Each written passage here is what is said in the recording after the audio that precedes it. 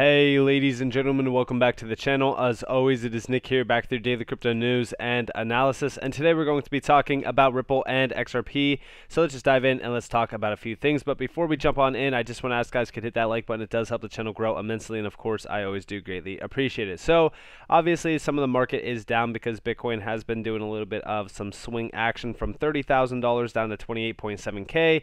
We will most likely come down a little bit lower tomorrow. I think that the markets are a little bit overreacting to the indices from earlier today. We will address that and talk about that as well. But we did see the candle close today for the daily at 28.7k, still making those lower highs on the daily candles, which I'm not liking.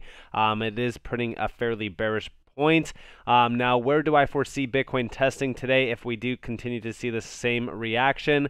Well, I told you guys about that January candle going back as far as 2021. That is the yearly low going back as far as 2021. That would basically be 27.7k yet again being tested. And I do foresee that liquidity hunt being targeted, and it will most likely sweep those lows for a nice impulsive move, aka relief rally above 34k. So that's what I'm watching for right now. So expect something similar to this, where we see this drop down to these levels, liquidity hunt followed by a nice impulsive move, most likely back above this significant fib level. If we don't, we'll most likely reject and come down to test the top of this candle, or top of this rectangle, which is the lows going back towards like the summertime, or even 28.8k, which we just recently tested, by the way. But again, I want to see a strong reaction from here up to around this fib level in order to have lower invalidated, because again, we are still trading against resistance on Bitcoin. Now, I did mention on Twitter, because I've been seeing a lot of individuals being a little bit bearish around crypto, and I said, what people don't realize is that there will be candle wicks down 20+%, but also candle wicks up 40+%. This market moves fast in both directions at the craziest times when you least expect it. And this is what I've been telling a lot of individuals. Like, people think that Bitcoin just going to break down to like 18, 20k, roughly around that range. And I've been seeing, a few numbers all the way down to like 10k plus. What people don't realize is just as fast as we went down, we could equally go up as fast. And I don't think that people realize just how volatile crypto actually is. This is a market that moves fast when you least expect it, and it doesn't care about your emotions at all. So again, if you're going to play into the emotions of this market, and you are going to fear buying at lows and, fear selling at highs, then this market is just not going to be for you. But of course, I've always addressed that, right now, I'm not selling anything. I have been stopped out of some positions, but I've ended up buying lower on those positions anyways. And I still do have a buy target on a few assets, which I will be most likely talking about tomorrow if we do hit them. But we also did see here the crash is over. Now, obviously, this is a little bit of an insider joke, but we did see Jim Cramer say today, I will say this has to be one of the worst days I can recall in years, and I have been around the block. And if you guys did miss it, essentially the indices had an incredible day today. And when I say incredible, it was incredibly fearful for a lot of individuals on Wall Street, as we did see the Dow Jones go down over 1,100 plus points, closing the day out at negative 1,164. The Nasdaq down 566, and even the S&P 500 down 165. So if we don't see a relief run tomorrow, we'll most likely see the Dow Jones come down to about 30,000. I don't know if you guys remember from my video yesterday, but I basically told you a max fear situation on the Dow Jones, where we come down to test 30,000. And the reason why I say this is that this is the next major, fib level down at roughly the 29.9k zone, aka testing the yearly lows at around roughly the January time frame. This would be pretty significant if we got it, and it would be, about a 4% drop right now from the level that we are at on the Dow Jones, which this is basically what you could look at in terms of a percentage drop. It's almost like 5%. Now, with this in mind, we'll most likely see, Bitcoin act accordingly. We'll most likely get that wick down to the bottom here at 27.7k, but I'm definitely going to be watching that pretty closely. But yeah, it was a pretty rough day for stocks. But also, for everyone that is concerned about the current market situation, we do see here they don't care about equities or crypto. They do care about credit freezing. The printer is coming. And I actually do foresee that the Fed is most likely going to start up the printing press again. I think that the Fed right now is just trying to, prop up the markets for a little bit more. We'll most likely have that one last major impulse on the charts before we do go into a fairly rough time. And that rough time is most likely going to be a repeat of 2008, and it will most likely be a lot worse. And I've been seeing a lot of people ask me, how do you prepare for something like that? Well, you don't want to be in debt.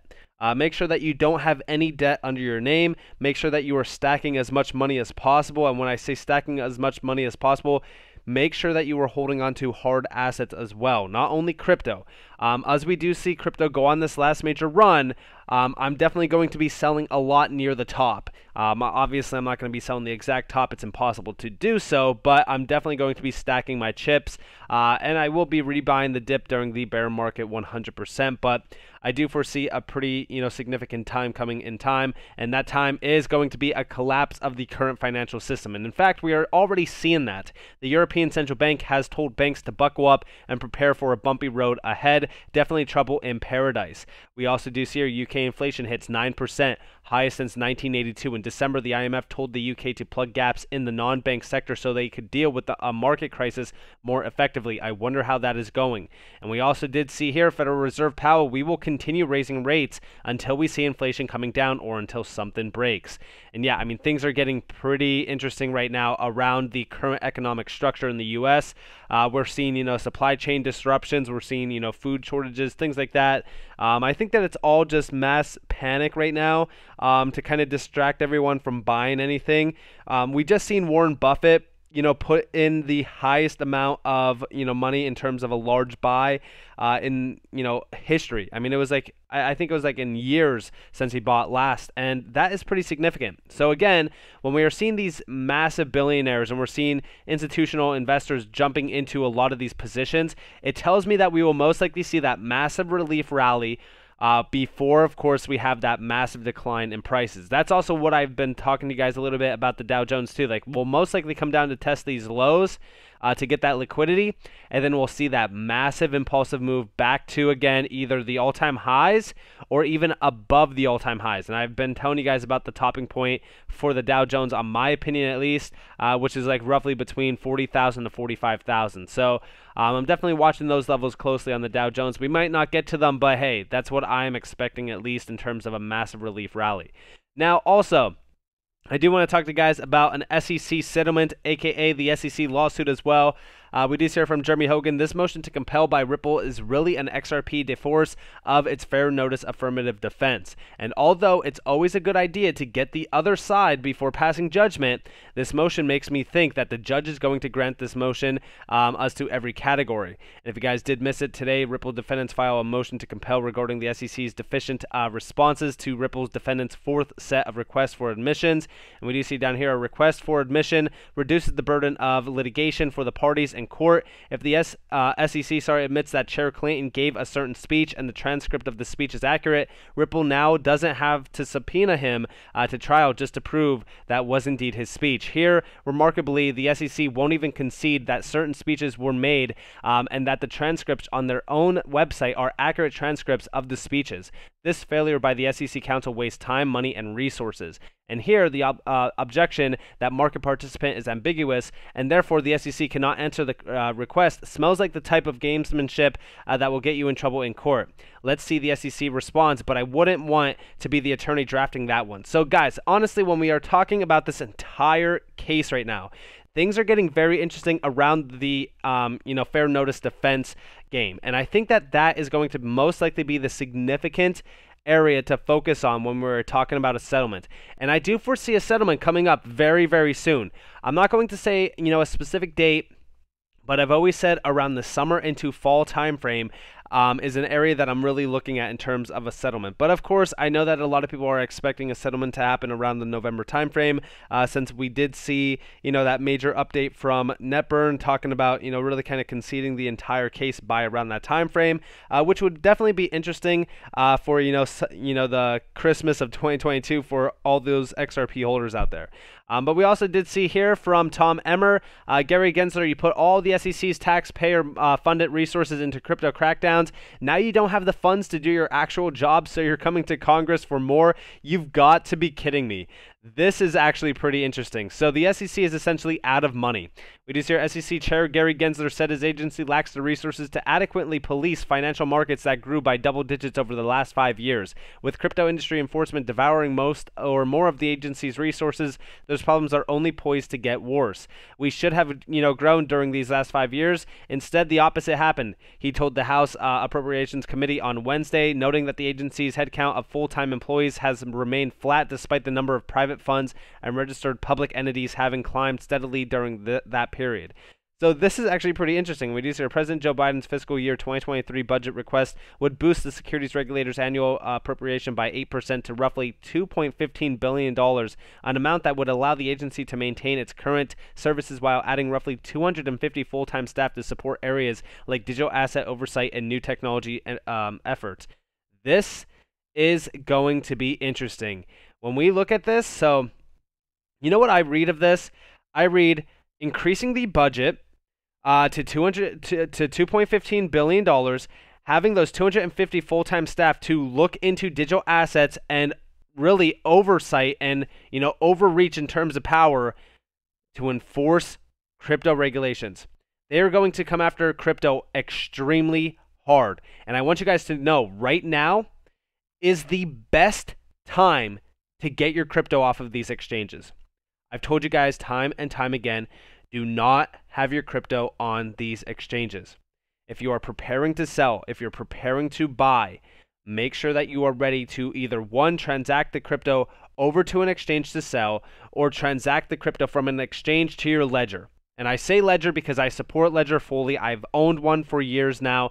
I'm affiliated with them. I'm not sponsored by them. They are not paying me or anything like that. I collect money off of my affiliate link. So if you guys do want to purchase a Ledger, you guys could utilize my link down in the description below or in the comments below. You guys are not obligated to utilize my link at all, but definitely go to Ledger's official website if you are looking to buy one, because third-party sellers can tamper with them.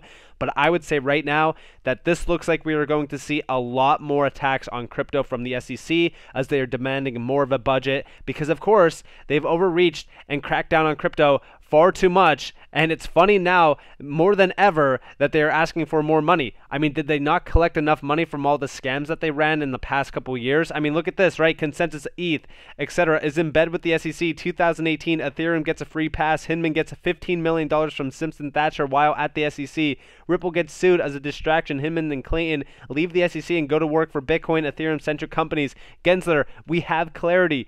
Guys, I want you all to go check out Roll XRP on Twitter and go to this link. You guys could read the entire ETHgate situation. It is comical right now that there is no investigation happening around the SEC. We've already known, right? I really do feel for the entire XRP community, because we've watched the SEC stand by, overreach, and overregulate crypto and attack, pick winners and losers daily. And we've been sitting here silently while none of our arguments get heard. I want to see a massive investigation on the SEC. I really do foresee at some point in time, okay, this is why I really want Ripple to win the lawsuit. If we see Ripple win this lawsuit, I really do believe that that is going to be a pivotal moment in time, and we will most likely see a lot of these officials, right, these elitists that are around the SEC, past employees and even current employees, get arrested. Because I think that when we look at investigations happening behind the scenes and things like that, like, when we look at things moving right now around this SEC lawsuit, we could easily see the clear corruption. And honestly, the XRP community has been absolutely killing the game in terms of, really kind of looking into this and investigating it from their point of view without even getting paid to. So just imagine what an actual investigation would really kind of put a spotlight on. So I'm definitely looking forward to seeing Ripple win, just to see these individuals, really get caught. Because I think that when we look at things around this entire lawsuit from the inception of it, it was all a major corrupt case. But with that in mind, I hope that you guys enjoyed this video. If you guys did, definitely leave a like, subscribe, turn notifications on if you guys want more free content. You guys are more than welcome to follow me on Twitter and join the free Discord down in the description below. As it's up to you all, have a beautiful day or a beautiful night wherever you guys are in this beautiful world. This has been Nick. Peace out, guys.